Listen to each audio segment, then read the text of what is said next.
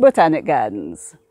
Many countries and some large cities go to great lengths to create these grand outdoor spaces containing a lot of different plants from all over the world. These spaces are used for public enjoyment, for education, and also for botanic research. Now, I love visiting botanical gardens whenever I have the opportunity, and last summer I visited the Royal Botanical Gardens of Ontario, Canada. And in this video, I will share my tour of two of their lovely gardens, the Flower Garden and the Mediterranean Garden. Now, I am sure you'll be intrigued to find out that many of the plants that you may be familiar with in your garden are catalogued as Mediterranean climate plants. So, please stay tuned and you'll be able to figure out which ones we're talking about.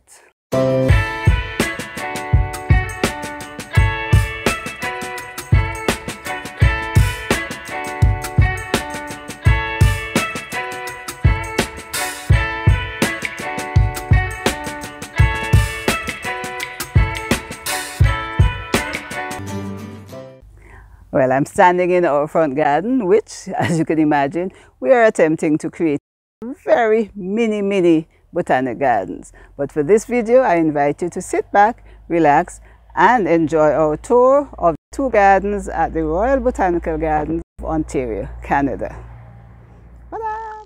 I've just been beamed up to Henry Park, which is that section of the Botanic Gardens that is famous for roses, as well as other flowering plants. The approach to the park is rather inviting, don't you think? Look at those lovely overhanging trees providing that shade, as well as the benches that really beckon you to come and pause a while and appreciate your surroundings. There's artistic combinations of both plants as well as ornaments, which really is what gardening is all about. As we enter the flower garden area, we are greeted by a really spectacular water display. Let's just pause a while to appreciate this display.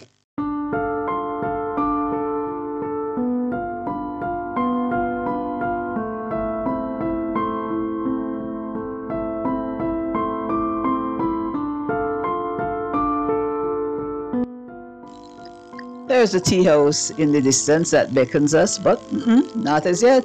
Our real purpose here is to wander around the many rose beds, appreciate the different colors, appreciate the other flowering plants that are interspersed among the roses. I'd just like to point out that 2022 was a rather hot, dry year, and the blooms are not as spectacular as they were in previous years.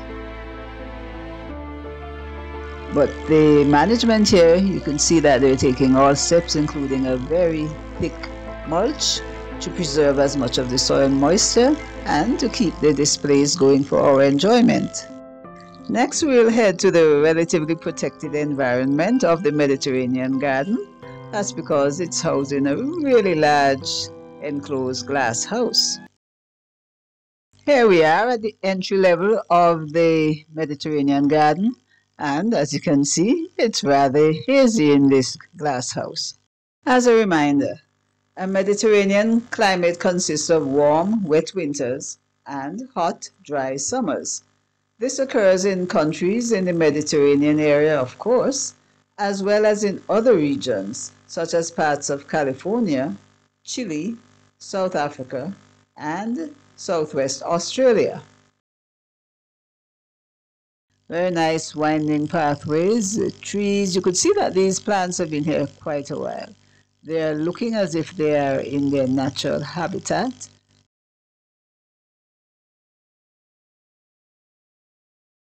Let us start at this end of the display.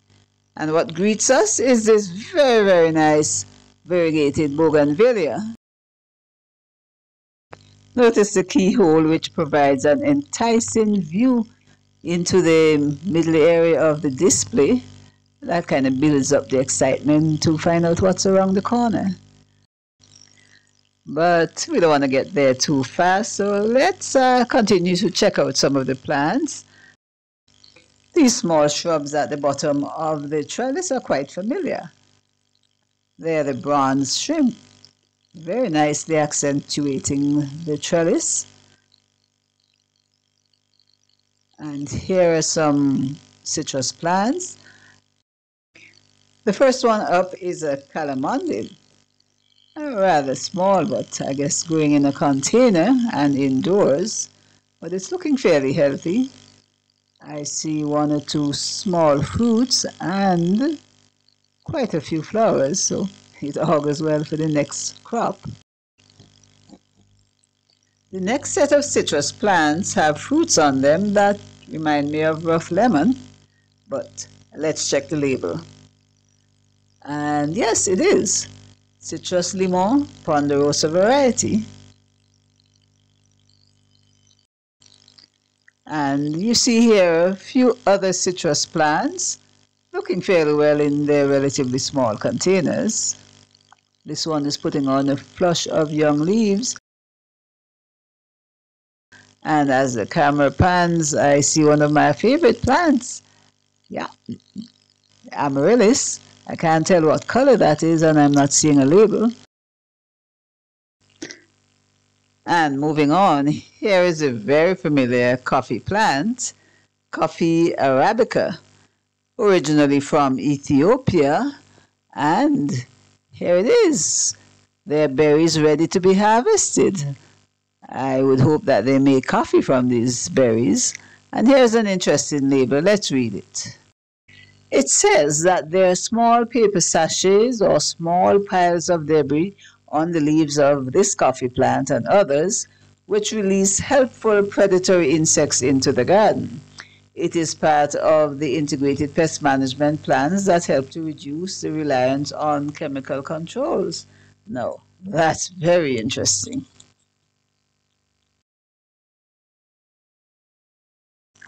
As we continue our tour, here is a plant that is familiar, the weeping bottle brush.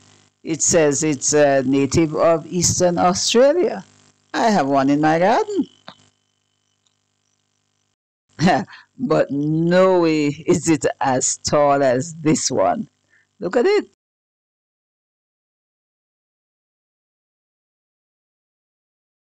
Here are three small oxalis plants growing in the cracks of the pavement. Pretty, aren't they? Oxalis occurs as a display elsewhere in the garden, but here they are growing as weeds. And here's a eucalyptus tree, which is native to South Australia. And as this sign tells us, the Aborigines of Australia were the first to distill eucalyptus oil and use it to treat pain, congestion, fever, and colds. And coming up, we have the bird of paradise, which this sign identifies as a true Mediterranean plant.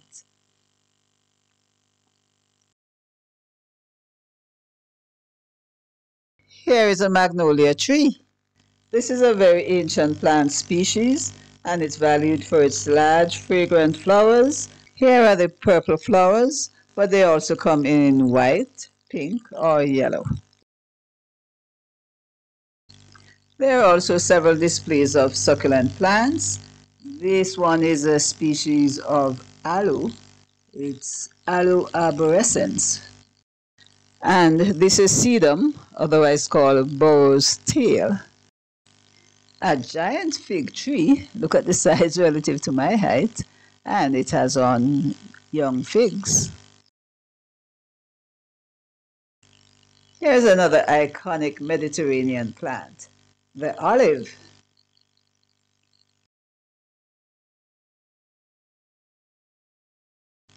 Let's see what's written on the sign. Olives were one of the first domesticated plants. It's valuable for fruit, oil, and timber, and as it turns out, it's one of the most extensively cultivated crops. And here I am trying to reach a pomegranate. Not a chance. The fruits are way up at the top of this tree. Another Mediterranean favorite, the passion fruit. Trails very nicely over this wall, and this is what the lovely passion fruit flower looks like. This is Clivia miniata. I have it in my garden. And of course, a very familiar hydrangea, and I wish I had this type in my garden. This is a good place for us to end our tour of the plants in the Mediterranean garden. But before I go, I'd just like to point out that the two gardens that we visited today are only a tiny portion of this really large botanical garden. This botanical garden occupies an area of approximately 2,700 acres. A lot of it is natural wooded area, but 300 acres of this is cultivated gardens.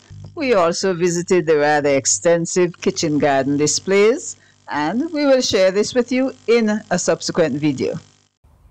This brings me to the end of the tour of those two fabulous gardens at the Royal Botanical Gardens, Ontario, Canada. We hope you liked it and that you expanded your knowledge of some of the plants that we have around us that we did not know were Mediterranean climate plants. If you like this video, please give us a thumbs up, share it with your friends, and if you have not subscribed already, we'd really appreciate your taking the time to do so. In that way, you will not miss any of the videos that we will upload on a weekly basis. So until the next video, I'm Thelma, standing in the Calyx garden, saying thanks for watching and bye-bye.